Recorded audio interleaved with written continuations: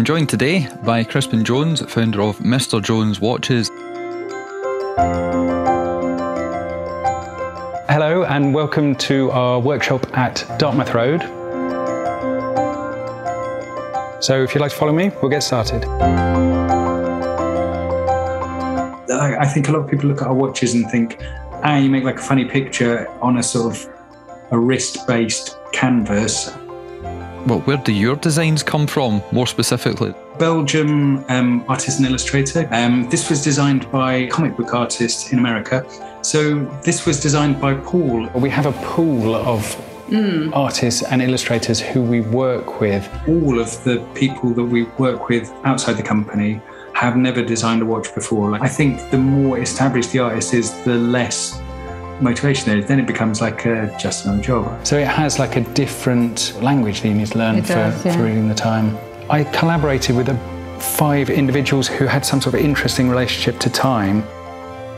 The teeth display the time. The first time you look at it, you're a bit puzzled. What you do is totally unexpected.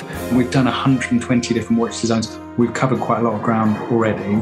At this site, we really concentrate on the gilded watches, so the precious metal foils that are gilded onto the glasses and the various other components. We also airbrush dials, so each one's individually hand sprayed. It looks like you have quite a few people working with you. Hi, my name is Paul. Hi, my name is Mariana. I'm Sophia. I'm Kat. Anya. Ellen. Lou. Mally. Laura. 17 people, 5 people in the sort of customer service, 3 people who are in the communication team, 8 people who do the printing, gilding. And a dog.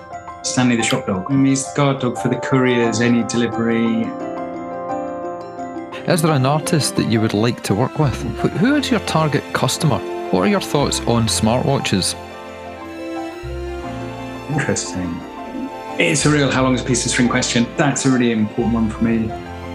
I mean, no. Good answer, okay. Obviously it captures the kind of playful spirit of what we do. Well, I learned a lot from that.